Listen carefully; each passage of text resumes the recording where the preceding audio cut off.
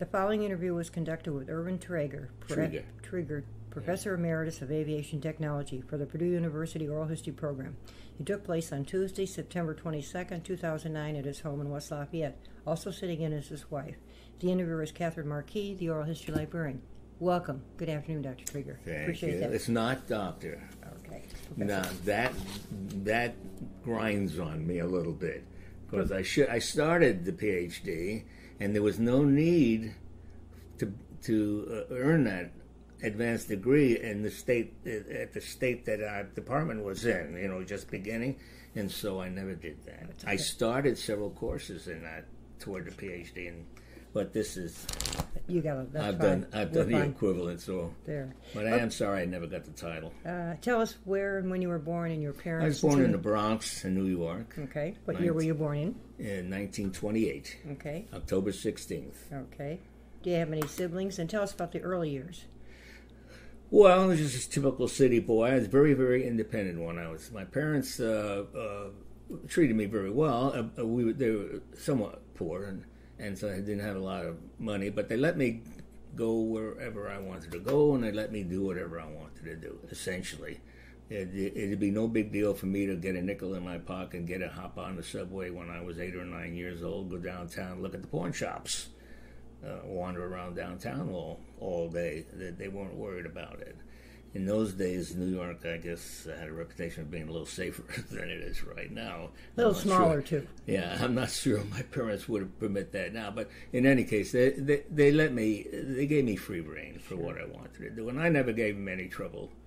And tell us a little bit about high school. Where'd you go to high school? I went to high school in New York in an aviation trade high school. Was that near where you lived in the No. Bronx? No. It required I get on a train. Okay. Yeah, at that time, the 3rd Avenue L was actually an above-surface train, much like they have in Chicago now. Now, of course, all the steel was sold to Japan so they could fight us in the World War. In any case, I went to school downtown in Manhattan. I never missed a day of school. I got a little award for that. I liked school. And how large was the school? Was it 4 years? Yeah, it was. That's one of the nice things about growing up in New York. There's not a lot of nice things about growing up in New York, but one of the nice things is that there are enough people so that if a boy or a girl wants to go to a specialized or a trade school, they had those things. Sure. Even in those days. Yeah, in those days. So I went to this aviation trade high school. It was a 4-year program, and the courses, I'm sure, were watered down from the typical high school. And this is why I had to go back to high school when University of Illinois rejected my application because they simply didn't have the appropriate credits. The prerequisites. Yeah, the prerequisites. And as it turned out, I went to University of Illinois very, very short of competitive knowledge compared to the people sitting around me. But that's another story. In any case, I've been interested in aviation since 12 or 13. So that's the reason you selected this high school? Yeah, absolutely. Okay. That's right. When the student would get out of the high school, what career paths could they have? Mostly they were to go work on airplanes as airplane and engine mechanics. Okay. But when I graduated in 1946, the war had just ended, and I was very happy nobody was going to be shooting at me. But the patriotic fervor was still great in the country. And so I was 17 at the time, and I wanted to get into the Air Force. And so my dad signed the papers, and off I went. And where did that take you? Let's see. We did basic training in Biloxi, Mississippi, and in Texas. And I did very well and I chose aviation mechanics. And I did very well because I knew more than the instructors did. In most cases. Because you'd had that special training in high school. Right. And I had no problem getting the specialty airplane, the airplane that all the students went to aviation mechanic high school. But when you graduated that, you were allowed to choose a specialization. At that time, helicopters were the desirable special, and only a few people, and I chose that. So I became a helicopter specialist, and After that training, I was shipped up to Alaska, and I was in the 10th Rescue Squadron. And I really enjoyed my time up there very much, but I hated the military. I couldn't understand why anybody would care how I made my bed. And it was very difficult for me to take orders from people I knew were not anywhere near as smart as I was. So the military was tough in that respect, but had a lot of great experiences. Got a lot of helicopter time. And was most of it you didn't get outside the U.S. then? In Alaska. Oh, well, I mean, except for Alaska wasn't even, sure, wasn't a state in those days. Right. So when my enlistment period was up, the captain called me in and said, "We'd like you to re-enlist, and we'll give you another rank." At that time, I had already risen to sergeant in less than 3 years, and he wanted to make me a staff sergeant. And I said, no. I said I'd had enough of that. And so I left the service. And when I got out, I didn't know what I was going to do. In the service, I had met a tech rep from Sikorsky. His name was Arnold Podolsky. I remember his name. And I said, that guy is doing a job that I think I would like to do. He was a tech rep. And I said, Arnold, what do you have to do what kind of background do you need? He said, well, you have to have a degree in engineering. Okay, no problem. So after I got out, and I've already told you, I applied and then was rejected, and they told me... Why did you happen to select the University of Illinois? Because you're from my cousin... Oh, my cousin was going there at the time. Okay. I could have selected any number of schools. But it worked out very well because I met my wife there, so things... Let me ask you this. In those days, the state university system in New York, which is very, very extensive, as you know, there were some facilities there that also offered engineering, or not at that time? Well, yeah, but there wasn't any... Illinois had a fairly good reputation for engineering program at the time. Yeah. Right. And so that was another inducement for me to go to Illinois. As it turned out, it was a very, very wise choice. Good. I was thinking about this the other day. All the major branches in my life have turned out to be very, very good for me. I don't know whether I'm extremely lucky or just so smart. Good factors. I knew which way to go. The fact that I met my wife there was because there's a very unlikely place for me to be as Hillel. I'm not a very religious Jew to say the least. I'm a cultural Jew, but she. I was there to pick up some notes that I had loaned to a former girlfriend, and her sister was going to school, and I was there looking envelopes, and I told her I was going to marry her half an hour after I met her. Is that right? Yeah. Oh, yeah. Terrific. That's great. She thought I was a crazy man, but probably did sound a little weird. But I was a very, very confident person. And I kind of blame my parents for that. It's not really, blame is not a really good word to use. But as I said, they left me fairly alone to go where I wanted to go and do what I wanted to do. And as I say, I never really got into any trouble. You made the right choices. Yeah, and it was okay.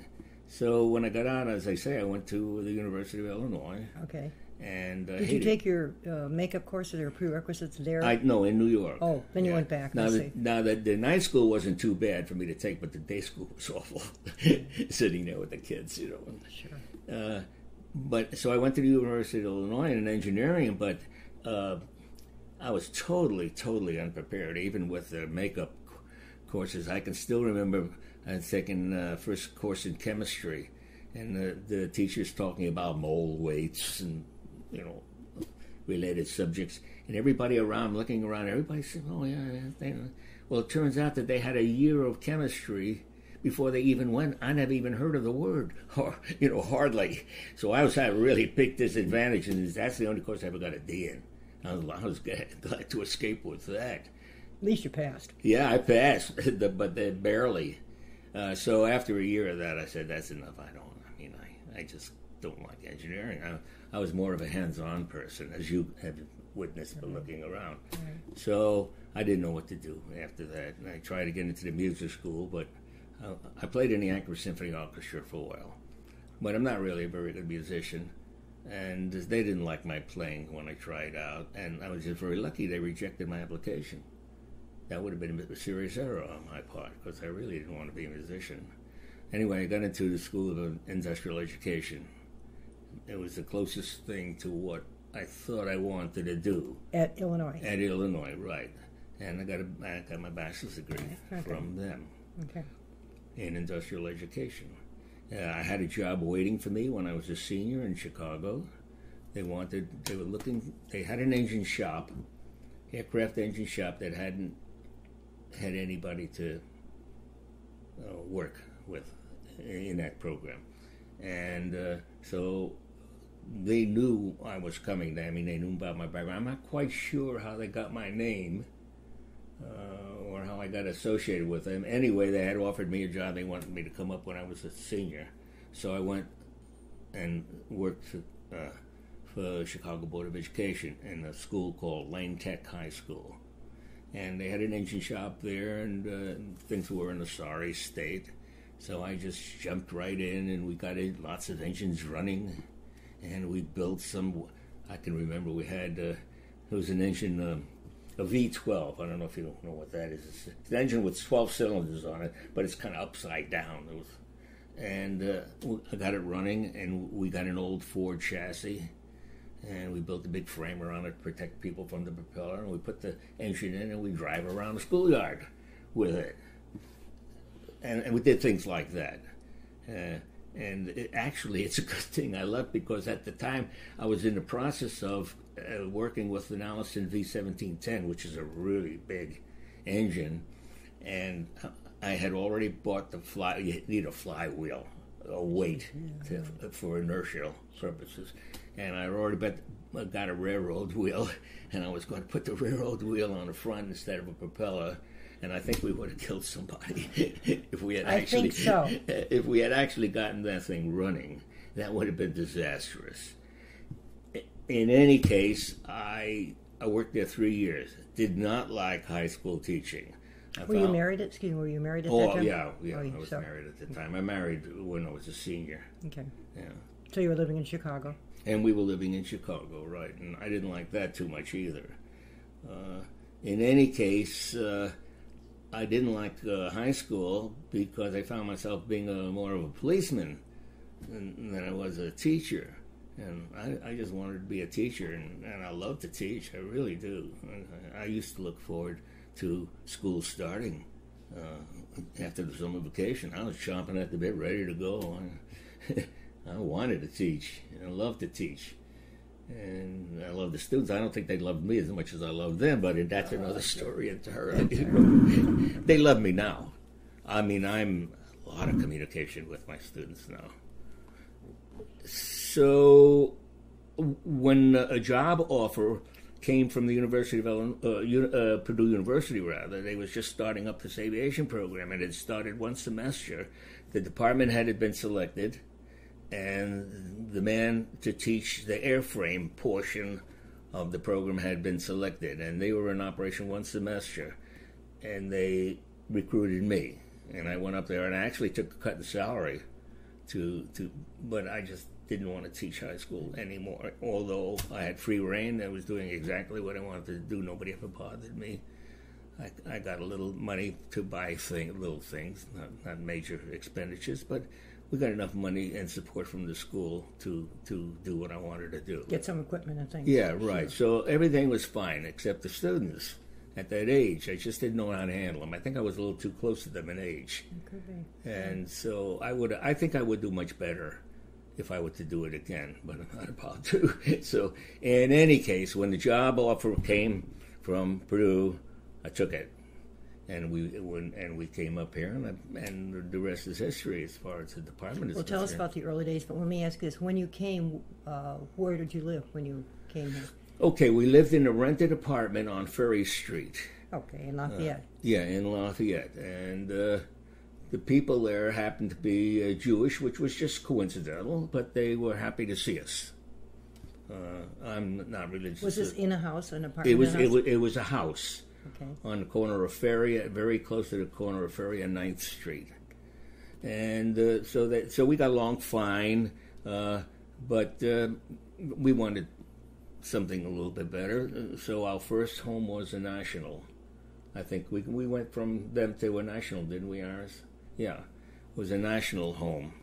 And whose headquarters were here. Yeah, that's right. That's exactly right. Right. And so we bought a national home, which suited our purposes very, very well. Well, there's still a lot of them around. And our house is still standing. We sometimes have occasion to go through the old neighborhood, and I don't know how many years we were there. Do you remember? 10? The actual years, several years. Sure. Okay. And by that time, I had been making enough money. I never made a lot of money, I must say. The aviation technology department was very, very poorly supported, and still is, actually. But that's another story. You don't want to hear too much. Well, tell us about the early days of the department when you came on board. Just about yeah, that time. right. And then so at that time, we had a full-blown airframe and power plant mechanics program, and the students. But we were not a part of university. We were part of continuing education. Good. And then after a number of years, the School of Technology was formed, and we were incorporated into that, and we became an official program, university program. Up to that time, we had not been. In those early days under continuing education, who were your students? Whom were you teaching? We were getting students that were wanting to go to college. Did they need certification for some things, or not? Okay. They wanted their A&P. Yeah, they wanted their airframe and power plant license, and so they could get it through us. But then the rest of the program was a step above what they would normally have been able to get in just a straight mechanics program, because they were taking college English and math and things like that. So we had a little bit more advanced program than one. It wasn't just a mechanics program. There were other things in it. They were taking other university courses. Right. And a lot of the students went out to work as mechanics, but the ones that did that eventually wound up in, they worked for a while, number of years, then they seemed to get dissatisfied with just the tool handling part. And so many of them got into management areas or associated with the airlines. Sure. So, and I have a list of students. As they say, I'm in contact with a lot of students now, and they've all gone different ways. After a number of years, I don't think it was more than a couple, the flight program started, and that brought us additional recognition. And where were you located? Out at the airport? Yeah, we were all at the airport in the old building. By the way, speaking of that, they've one of our former students succeeded very well. Not particularly in aviation, but he started a trucking company. Niswanger is his name, and he contributed several millions of dollars to build a simulator building and to build an addition onto the old aviation technology buildings. Just beautiful, just absolutely gorgeous. I'm anxious to see it. Oh yeah, you definitely should go out because it's unbelievable. In any case, as you know, the dedication is this Friday, right. 4 o'clock. I'm not quite sure what they have planned, but so anyway, as the school advanced and the students became more and more integrated with the normal university population, the character of the courses began to change. At first, we were simply an A&P granting program, and then finally we got a degree program, and then the School of Nursing became part of technology. The technology. But they soon divorced themselves from us because their program was so different, and they didn't seem to fit very well. So they left, and as the years went by, we became more and more involved in having the students to take regular university courses other than EAP. So finally, they were very much like mechanical engineering technology students. They were slightly different with an emphasis on getting the airframe and power plant license, which I have, by the way. I have an airframe and power plant license. You have to be, I don't know if you're familiar with that, you have to be licensed by the government to work on airplanes, and which is probably a good idea because I didn't want to be sitting in any aluminum tube at 30,000 feet going 500 miles an hour sitting behind someone incompetent. So, to the degree that I could do something about it, yeah, I did, and that made it tough because the kids exhibiting human nature, it's hard to get them to study. But I had a course organized that they were almost forced to read the assignment. I had a pretty sneaky way of getting them to read their assignments. And now that I left for the first time, the school's undergone a radical change. And it's probably just as well that I'm not there, because I guess I'd be considered from the old school. I'm not sure exactly where the students are coming from or where they're going to go. You'd have to talk to somebody else, because the program has changed a lot. And not necessarily for the worse. No, but times change and things change. Change comes. And we're much, much more like a standard, regular student graduating from some program in a university. Sure. The math requirements are up, and other requirements are up. Right. And so that's where the school now stands. Let's talk a little about your research for the gas turbine engines and also your publication. I knew nothing. When I first came to Purdue, I was teaching about reciprocating engines, aircraft reciprocating engines, and I did that for a number of years. When the gas turbines started to become prominent, we wanted to start a course in gas turbines. I knew nothing about gas turbines, nothing. So I studied and researched and contacted companies and learned myself about the gas turbine engine. And one of the things I used to do with the students, which benefited me greatly, was every week at the beginning of the semester, I told the students they would have to prepare a report, an oral report. And they would come to the house in groups of 4. Every week we had a group of 4 students here for, 30 years, at least that. And they would have researched the topic of their own choosing. I didn't allow any duplicates. So they would come to me and they say, Professor Treager, I want to talk about this and that. And I said, okay. They worked in a group, though. No, individual. These were individual reports. Okay. They have to be at least a half an hour long, maybe longer. And so, semester takes all semester. The assignments were chosen at the beginning of the semester, and about halfway through the semester, we had the first group come in, and by the end of the semester, every student had performed. So they'd come here in the evening. They would have researched their topic, and they would come in the evening. They would sit on a couch out here, and I'd sit over here in a little aside with a grading sheet. And I would listen to the report, and there were 10 areas on which I graded. In addition to the technical expertise, I listened to how they presented themselves, how much research they had done.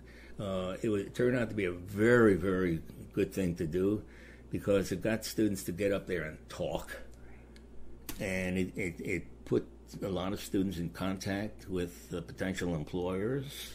They got a lot of research material, and it worked out very well. My wife would make a cake afterwards, and she used to make different cakes every time a group came over until the kids came back. What'd you get? So she quit that. She made her standard cake, triple chocolate cake. She's a pretty good cook, and I would record the sessions and give it copy to the students so they could see what they looked like, what they sounded like. But the thing that started me on this whole explanation was, in their research, they gathered a wealth of material on the gas turbine engine. And I wound up with 4 filing cabinets, 4 individual filing cabinets, 4 drawers deep, from whence comes the book. See? And it was never my intent to do that, but I had so much material. Oh yeah, you had to do something with it. Yeah, it was just invaluable, and so I put together a book, and the book has had great success. I mean, really, never thought it would do that well, but it's done very well. Just the third edition came Yeah, out. Are you going to do another one? Oh, yeah. Oh, you got another one in the works? Well, yeah, Okay. I've got some. For example, here's a little drawing I made up to demonstrate something. There's a lot of stuff in here that Things in the works. wasn't in here before. Anyway, the book has done very well. It got me promoted to full professor. I'm sure I never would have made full professor with only a master's degree. What was the promotion process? It was not. It was the same as everybody else. You went before a committee of your peers. But it's changed a lot over time. It's a lot harder. I don't know. I don't think I would have been promoted in today's milieu. Did you start out as the assistant or an instructor? No, I started out as an instructor. Okay. I started at the bottom of the ladder. It's okay. And quickly when I rose. first came in, the library was an instructor. And then when they eliminated that rank, and then I went to assistant. But the same steps. So I eventually went up to the rank of full professor and got lots of letters and testimonies. I got all kinds of materials from students here thanking me for what I had done for them. And That's nice. And it was the only thing I couldn't act any other way. I wanted to teach, and I think I was a good teacher. I was tough. I had certain standards. You either performed or you were gone. But I was very helpful, and I was most fair.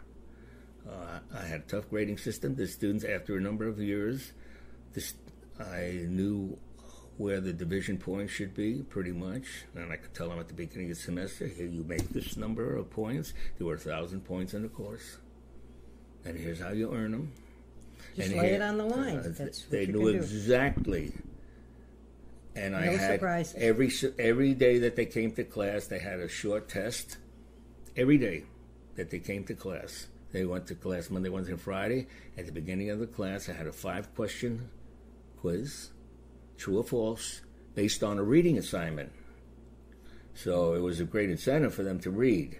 Right. And it was a reasonable portion of the grade. 20% of the grade was based upon those numbers.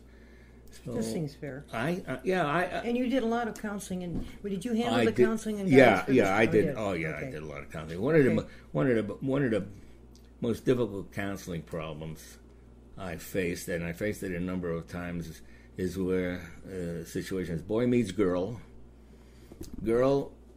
graduates from our program, boy graduates from our program. They are both offered good jobs, and so long. They split.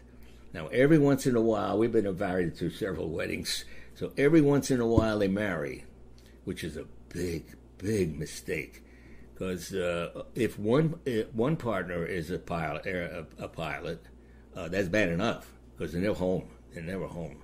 But when two pilots, wife and a husband, they never see each other, so several of them got divorced.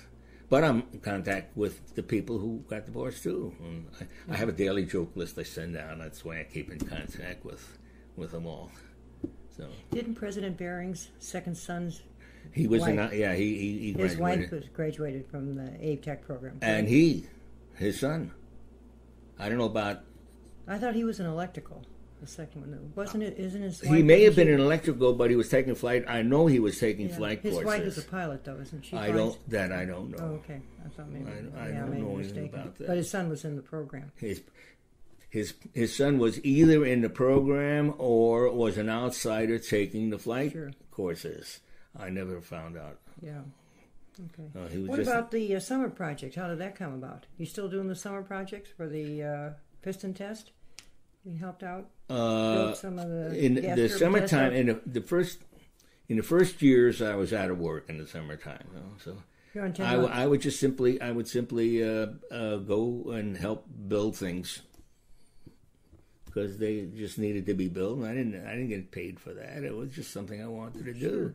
So we got a couple of test cells. I mean, the test cells were in operation, and that turned out to be a really good teaching tool. And built other things and benefited the department, and that's what I did during my summer vacation. Now, sometime later, after a few years, I was contacted by a person who was offering a course in, let's see, what was it, aircraft? No. Accident, yeah, that's right, sorry. Accident investigation. And he had courses all over the world, so he contacted me. I'm not quite sure how he got my name, but maybe through the book. And or through a colleague or someone. And I joined his organization, and I went to Africa several times, and Spain several times, and Portugal. And my job, he had a group.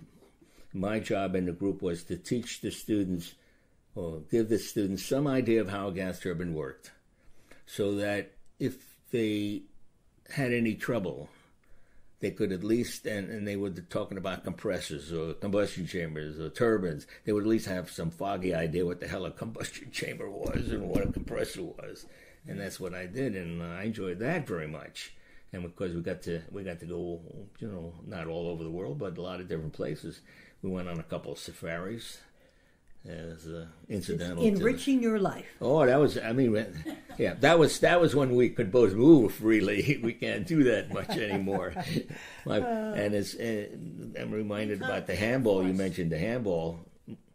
I don't play handball anymore. I used to play it. I really miss it very much. But after 5 back surgeries, my back finally gave out, and so I don't do that anymore. But we'll go down Monday, Wednesday, and Friday, and she works on the treadmill, and I sit down and criticize the handball players.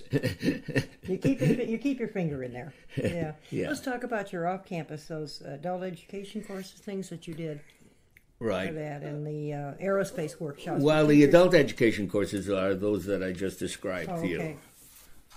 Okay. And then did some summer things for aerospace workshops for teachers? Yeah, as a matter of fact, I'd forgotten about those. Yeah, I did that. That was just that was just gratis, though. I don't believe we got paid for that. I don't. What about you did some consulting for Rolls-Royce? Actually, mostly for Williams International. And okay. Yeah, and what I would do is, what happened was, Mr. Williams came down here. He wanted to tour our facilities. He had heard about me, I guess, and what I had done, and he was very impressed with the test cell and other things that I had done.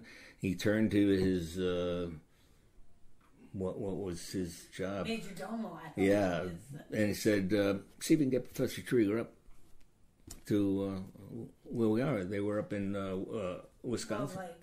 Yeah, Wall Lake, Wisconsin. And so I was hired, and I came up there. And I went up, the first time I went up there, I said, what can I teach these guys? Because these guys were all engineers. I wasn't quite sure what I could do, but he assured me that I had something to say. And it turns out I did, because while there were a lot of engineers up there, and they were good engineers, they were very, very highly specialized.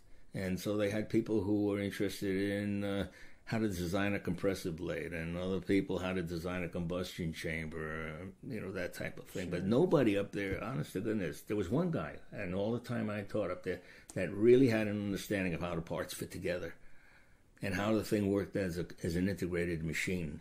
And I knew that. And I've got all kinds of pictures and notes from them. Here, I think, I know it. Here. Here I am with some typical students, just classwork. I was young. I had black beard at that time. They were good students, and they were all very, very interested. And I've got dozens and dozens of reports, because I was graded. Sure. Yeah, and... do you do this in the summer? Yeah, in the summertime? Yeah, in the summertime, right. How long did it last? For a couple of weeks, or? The course was 2 weeks. You taught it at the facility? Yeah, at their place. The same way with when we went to Africa, when we went to Portugal, when we went to Spain, they had a facility. Yeah, sure. At the facility. Utah. Oh, in Utah, yeah, I forgot that one, because Williams had a plant up in Utah. He wanted me to go there too and speak to the workers. And you taught a couple of courses for the Air Force. Her memory is a lot better than mine. That's true. Well, that's okay. So there was a lot of extracurricular teaching. Right. Okay. But as they say, so the early summers were pretty much doing work for the department. But later on, my summers were pretty filled. Okay. Department heads, when you came, that would have been Jim Maris was the head at Maris that time? was the first department head, Okay. yeah. And then Duncan came after that? And Duncan, exactly. Duncan followed. Okay. And Duncan, Bill and I would ride our motorcycles around. I drove a motorcycle, and I loved it. But as it turned out, that Bill got hurt on a motorcycle. He went riding at night, which is not a good idea. And I wasn't. Usually we went out together, but he went out riding at night. Time? Oh. And a deer ran across the road, and he hit it. It's a good thing he had a helmet on it, because they showed me the helmet. The helmet was really smashed. He would have been dead. But anyway, that scrambled his brains a little bit. Not so that he couldn't communicate, but it changed him very, very much. And then a couple of years after that, I sold my bike, not because I wanted to, but because my back says you're not going to get on a motorcycle anymore, Irwin. So I missed it. My wife was really very good about that. She was worried every time I went out, and I would be very, very careful. Everybody had the right of way as far as I'm concerned, but she never really indicated that forcefully indicated that she didn't want me to go and ride the bike. She was kind of supportive of that, because she knew I enjoyed it very much. But I'm sure she was glad when I sold it. I think she was a joint thing there, right? Okay. The student enrollment over time has increased, hasn't it? Has increased. I always thought that And then the graduate program came along too, didn't it? Right, and the graduate program really started in the latter part of my tenure. The latter part of my tenure. So I really didn't have too much to do with that. So at first, as I said, I was teaching about piston engines. Right. And then we switched over when the gas turbine came along. I self-taught myself with the aid of the students' research, I must admit. Give credit where credit is due. And that's what I did until my retirement. We'll talk about that, but I got some hobbies and special interests, and I'd like you to talk about them. Okay. Well, you've seen some of them. Let me see some of the hobbies. Your special interest is the... Yeah, and let me see first hobbies. Well, first of all, I was a bike driver. I already told that. It was kind of a hobby. I'm a pilot. Rebuilt a junk airplane. And when I rebuilt it, I wouldn't let anybody touch the engine. That was mine. I took the engine totally apart and refurbished it and fixed it up. Have you ever gone to that thing in Wisconsin that's every year? Oh yeah. Oh, okay. Oh yeah, I did. We several times we flew up there. One time we flew up in my airplane. I used to own an airplane. The airplane turned into a house. This house. See. It settled down, right? Yeah. It got grounded. Yeah, right. We had to sell it. We were going to buy a house. So, but I really missed the airplane. It was a beautiful thing. Did you get it out of the airport? Yeah, we kept it at the airport. Yeah, I got a lot of pictures if you want us to really see what it looks like. What happened to the plane? We sold it. Oh, okay. I mean, I sold my share. We were going to build a house, so everybody was unhappy. I got checked out by Charlie Holloman. I don't know if you heard of his name. I've interviewed him. Yeah, right. He came after I did, but not very much after I. And I think he's still flying. And Charlie and I are pretty good friends, and so we flew up to Oshkosh a couple of times, and drove a couple of times. Now my back is just I can't walk anymore. So just have to take it easy. Yeah, well, I don't have to take it easy, but I feel a lot better if my back is not hurting all the time. Talk about your retirement. You were in California too. Yeah. I went on sabbatical in California and taught up there for a year. And they wanted me to stay, but I said no. I was going back, and it would have been nice to stay, but there were reasons why I didn't want to stay. I won't get into that. Talk about retirement activities, and there's still about teaching your advanced gas turbine course. The hobbies keep me pretty much. I'm on a computer all the time, and as I say, I send out a daily joke every day to dozens and dozens. Good. Almost 100 people. And you saw some of the hobbies of stained glass, and as I say, we're going to. And you'd like to pick up unusual clocks. Yeah, right. And build clocks. I got one going on in the basement right now. A building. It's a wooden clock, You do some woodworking. Oh yeah, and I build a lot of furniture, and make wine and make cheese and Pickles. pickles. Yeah, don't forget the pickles. And do a lot of cooking now. I don't know what I'm a musician, as I said. I played in the Anchorage Symphony Orchestra for a while. They were very desperate for a clarinet player. I'll tell you that right now. But I was available, and I didn't get thrown off the stage, I guess. But so didn't make too many bloopers. Do you still play in the Citizens Band? No, I don't. Okay.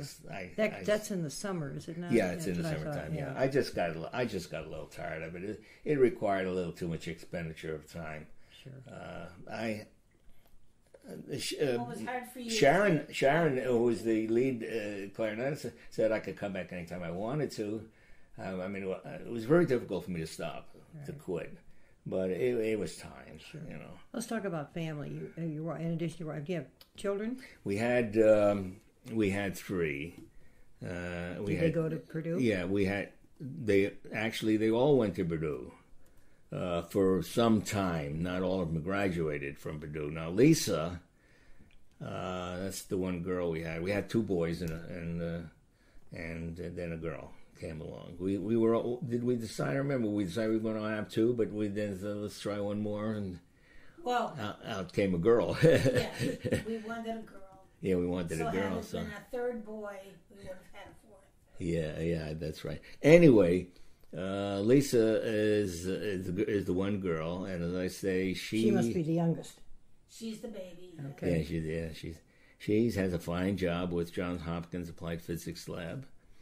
As I said to you privately, she's involved in a lot of the space missile shots. She's a senior mathematician for Johns Hopkins. Where'd she get her degree from? Right here. Oh, okay. She Did she go on afterwards and get any graduate work? Oh, okay. Her master's is from Johns Hopkins. Oh, yeah, that's right. She did get a master's from Johns Hopkins, right. But she just got a bachelor's degree from here. She majored in science and math.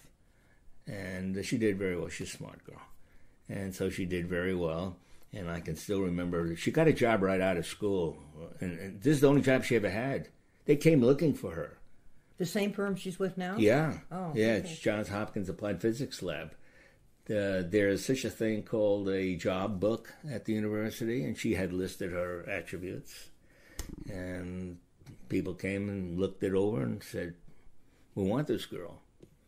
And so one of the discussions, they interviewed her. One of the discussions she had with one of the people, he said, can you do Fortran? Do you know anything about Fortran? She said no, she hadn't studied Fortran. He said, well, here's the book. Go away and learn it. This is after they already hired her. So they hired her on the basis of she had proven that she could learn. And even though she didn't know about this particular language that they were pushing, she could learn, and she did. And so that's the only job she's ever had. And she's really quite senior there. She works half time and never has worked full time. She doesn't want to work any more than that. She had children of her own, and so she's done very well. That's nice. We're really proud of her. Then Mark David, the oldest one, also graduated from Purdue in engineering. He graduated from interdisciplinary engineering with a major in electrical engineering. And biomedical. He was kind of interested in biomedical stuff too. And he's done very. He got an MBA from Wisconsin. Yeah, Wisconsin. Yeah, and his engineering degree helped him. He wasn't really interested in engineering. As a matter of fact, I asked him one time. I said, "Hey, Mark, you're taking this interdisciplinary engineering, and all these guys are studying mechanical engineering or electrical engineering. They're going to know a lot more than you do about those particular subjects." And he said, "Don't worry, Pop." He says, "I didn't want to be an engineer. All he wanted was the title, because he wanted to be a manager." This is kind of an interdisciplinary sort of program, anyway. Yeah, right. And he wanted the title, and he was always in management. He would go to a company and he would set up the flow, the line, machinery, and lay out the production processes. Yeah, he always had good jobs. And unfortunately, he died from an arrhythmia Totally unexpected. How old was Mark? 51? 50? It was 2 years ago. Yeah. It was a big shock, obviously. But he did very well. He did well. His wife's a lovely woman. And then there's Steve, the wanderer. He at first wanted to be a musician. He got to be pretty good. Well, they all played musical instruments, first of all, because we made that, at least I did, and I certainly didn't have any objection to it. I thought that learning how to play an instrument was about the same as learning how to read and write. And I wasn't going to give them an option whether they wanted to learn how to read and write. I wasn't going to give them an option whether they picked up an instrument and blew it. I didn't care what instrument, just as long as they did it, because I found, from my own personal experience, that if you go that route, even though you don't really use it professionally, when you hear a piece of music, you hear so much more if you understand a little bit about its construction. So he wanted to be a musician. He turned out to be a fairly good trumpet player, and he traveled around with a band, and he got a little tired of that after sleeping in a truck, and so he went back to school. And he got a bachelor's degree, and then he got a master's degree, and he almost has a PhD now. And what's his area here at Purdue? That's a good question. His area is very what I thought was somewhat esoteric is ethnomusicology, which really does not describe what he's doing. What he is majoring in, and what he's really pretty good at already, is the whole structure of what music is, how it's derived, how it's written, how it's played, how it's interpreted, you know that thing. Everything about how it's sold, marketed, everything about music. The music, yeah. It's from its initial writing to its ultimate sale and its performance. That's what he's studied. He's already finished his papers. All he has to do is get the committee together, and he'll be a PhD. But he's getting a little old now, so we've been pushing him. But he's almost finished, though, huh? Yeah. What is his plans after he receives it? Then, if you tell us, we'll both know. He has some thoughts, probably. What his plans are. He was offered a job. He wants to be in a studio. He wants to set up a music program which encompasses all of these things that I talked about. Right. But from the conductor's point of view, from the musician's point of view, everything. From the player's point of view. He got an offer from down south here. Yeah, Ball State. But he rejected it, which was kind of a mistake, I thought. But because they weren't really willing, they just wanted him to go in and stand in front of a class and talk. He didn't want to do that. He wanted to set up a program with some equipment. How's the recording made? And, really go into it. And they weren't ready to support that. So when he finds a job, if he finds a job, I think he will eventually. Oh, sure. Right now, his wife is a very fine musician. She plays with the Air Force Band, in the Air Force Band, and she'll be getting out in about 5 or 6 more years. And she's in the Air Force. She's in the Air Force right now, at the highest enlisted rank she can make right now. And so they're happy. Good. And that's all we ask, and I would like to see him get his degree, because it'll be the first one. As I say, I'm a little unhappy about the fact that I didn't go on with my studies, but there was no need for it at that time. You did all right. You're fine. How about a Purdue tradition? Does some come to mind that you'd like to share with us? Any Purdue tradition? How about an outstanding event? Or it doesn't have necessarily. Like, sometimes people say they have to be Purdue. I said no. Anything that comes to mind. I don't know if I've ever really.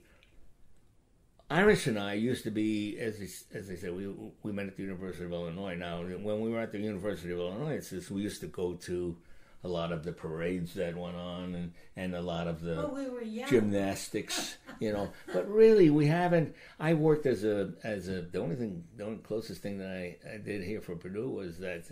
I've done something else, but I was an usher. An usher. I was trying to think of the word at the football stadium, But nowadays, the only real connection I have with the university itself is we contribute to the convos. My wife has established a fund in my name called the Treager Fund, where the students can buy cut rate tickets, any number that they want. It's, for $12, they can go to any convo program that they want to. Very nice. And it used to be $2. Yeah, right. It's now $12. But still, they can afford that. Yeah. That's really nice. Yeah. And they appreciate it. So that cost what $7,000, wasn't it? I think we now contribute $7,000 a year. That's very nice to the convo, and we're happy. That's good. We're happy with and that. And the students are too, and you know that they're enjoying it. So that's the bottom line. It's a cheap date, right? And they get a little musical education. Sure. Culture. Well, I figured this was an engineering school. But even though it's an engineering school, I felt they should have some contact with the arts. Excuse me. I think of half a dozen or more things. You can add those afterwards when you get the transcript. Let me see. What else has gone on? I don't know. We just... the school has grown, and you stayed and been here a long time, and you're a native. As I said before, it's probably just as well. I got kind of stuck in a rut, and the school has changed radically since I graduated. They become very, very much more like a standard university program, and it wasn't that way when I started. And that's not necessarily bad. No, it was different times at that time, but it was just different, right? And so. Well, I think this is very good. I want to thank you very much. I want to thank your wife too. Yeah. I'd love to show you some of the written materials that the students have sent me, but I can look at a couple of those. That will be good. I don't know. Yeah,